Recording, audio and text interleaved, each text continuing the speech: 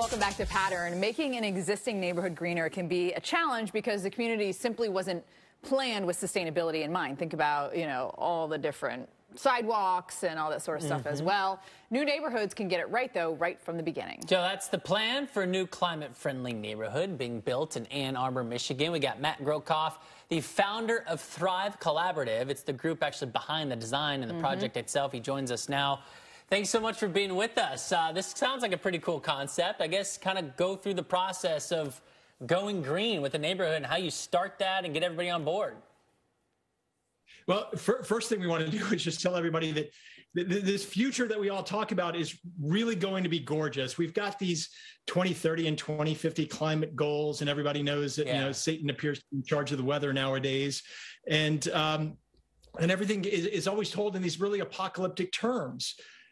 But what we're trying to show at Veridian is that that future is actually really freaking beautiful, and you can have an all-electric neighborhood that is powered by solar panels, that is socially just and culturally rich and ecologically restorative today. We don't have to wait for 2050 to have a neighborhood like that.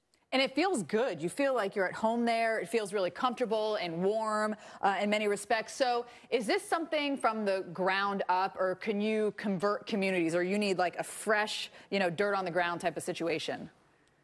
No, we need to convert everything. Everything needs to be electrified. The way we stop the acceleration of the climate crisis is through stop burning stuff, right? Electrify everything, from the automobile to our clothes dryers, our air conditioners, and everything else. So at Veridian, what we've done, and it is a little bit easier inside of a new construction like Veridian, where we're able to just go from the soil up and see where does the water want to flow and design the neighborhood around that. And so we've got, geothermal throughout the neighborhood. We've got solar panels on all of the rooftops.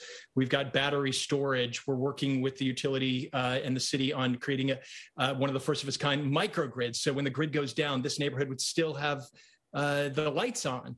And then really lowering or completely eliminating utility bills. There'll be millions of dollars over the course of a decade saved in energy costs alone inside of this one neighborhood.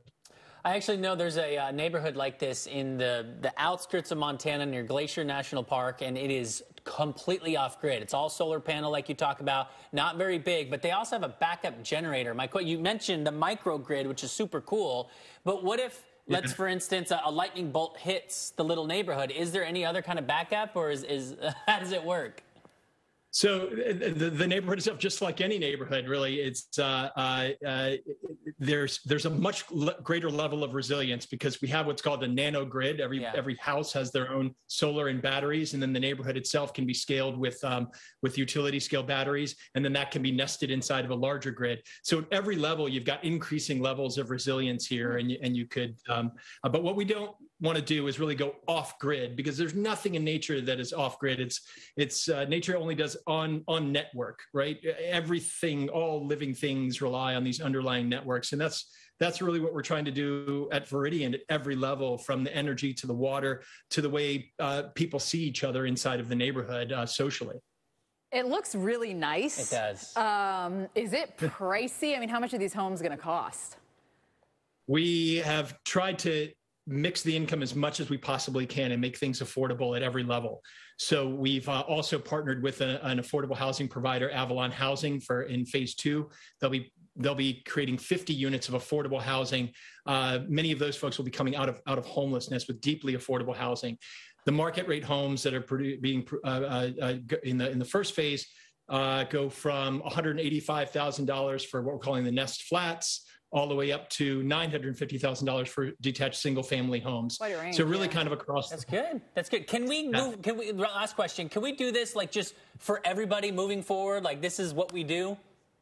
We have to do this for everybody moving forward. And Veridian really is this platform to stoke these creative collaborations across the country, across the world, really, to really prove what is possible.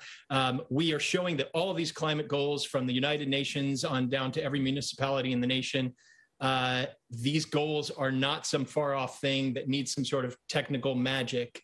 No miracles necessary. We can do this today. And Veridian is proving that out, and with something that's more comfortable, more beautiful, socially just, and culturally rich, and ecologically restorative. We love it. Matt Grokoff from Thrive Collaborative, thank you so much for joining us. It looks gorgeous. I mean, I don't understand, why we can't do this. Why we can't all do this, but I mean, obviously this is kind of the forefront, and then other companies will look at this and be like, wow, we got to kind of do that too. And if the people demand it.